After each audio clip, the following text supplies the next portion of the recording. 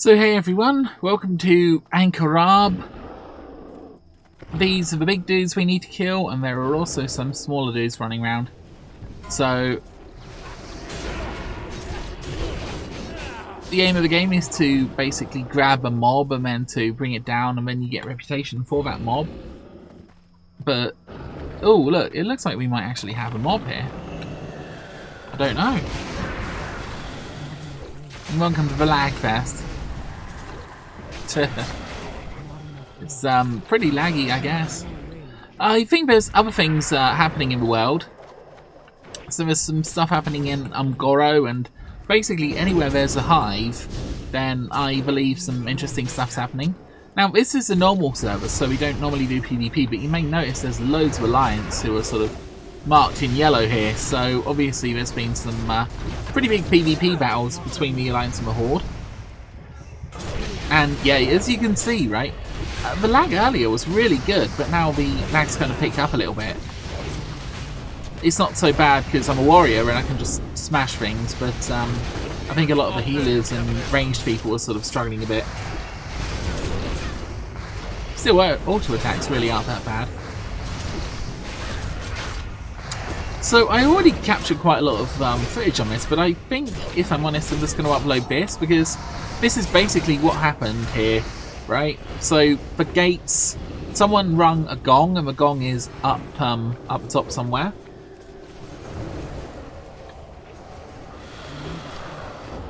Ooh, I just got reputation from that guy.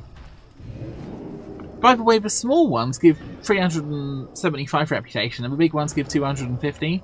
So there's a lot of competitions for the smaller ones, who are actually kind of more annoying. Big ones can kind of be controlled. But, yeah. I don't know. Like I said, this is just super laggy, really. I think they layered it earlier, but the layering seems to have worn off, or it's gone or something.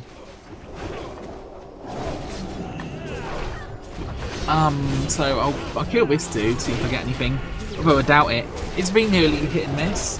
So far I've been here probably about 45 minutes, and I think I've got about 1,500 rep, roughly speaking. But I'm going to get a lot more rep just from running the dungeons, I think, so I'm not too worried about rep. I'm just kind of here because everyone else is here. Which is probably how a lot of people feel, I guess. Hard to say. With the,